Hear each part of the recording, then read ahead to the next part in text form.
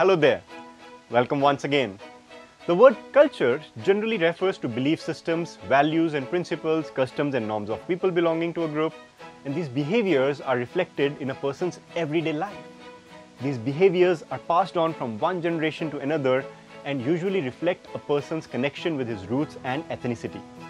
But you must wonder, why culture matters at all?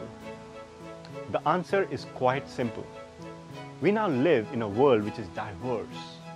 Boundaries blur every day and learners from various backgrounds come together to learn under one roof. Like the fingers of a hand, they come in all shapes and sizes. Here's a story of an 8-year-old boy, Peter, who's recently moved from the UK. He continues to address his teacher as Mrs. Abbas, who has told him repeatedly not to address her like that, but call her ma'am. For Peter, Mrs. Abbas is just fine. For Mrs. Abbas, Peter's behavior is condescending, especially after warning Peter more than once, but this is one-off case.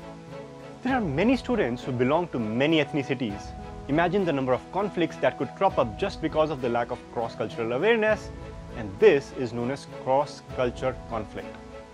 Cross-cultural conflicts can occur because of multiple reasons. Culturally, some children are taught simply to observe quietly and mirror adult behavior, while in some, adults frequently talk to their children and engage in dialogue to teach them proper behavior. In yet some other cultures, children are expected to think and ask questions. Now imagine teaching a mix of these groups of children.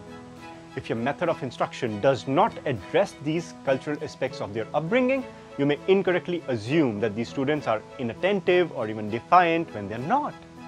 These students, on the other hand, may perceive you as being uncaring or intimidating. So how does one make a difference in the classroom? As teachers, we must invest time in understanding various cultures, backgrounds, values, principles, practices, and traditions of our students. To become culturally responsive, as teachers, we must accept and respect varied cultures and their heritage. We must communicate harmony and integration of other cultures to the students. As teachers, we should also clear student misconceptions on cultures other than their own. And then, we must align methods of instruction with the methods in which the student is taught culture outside his school.